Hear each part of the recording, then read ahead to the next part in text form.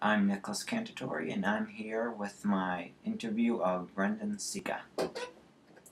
When Brendan Sika committed to the presidency and the press program, he was ecstatic. He knew that it would benefit his political future. Citing John F. Kennedy and Ronald Reagan as influences, Sika expressed his interest in holding political office and said that a state representative or senator would be ideal. Sika has also stated that he is a people person and he believes that it would offer an advantage in politics. Sika's experiences of the presidency and the press program have been very successful so far and have increased his political knowledge, which will strongly benefit his future.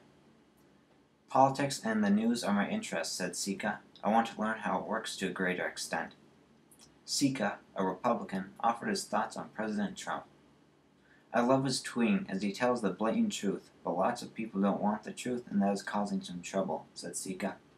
He has some disagreements with the Trump administration, but still supports the Oval Office.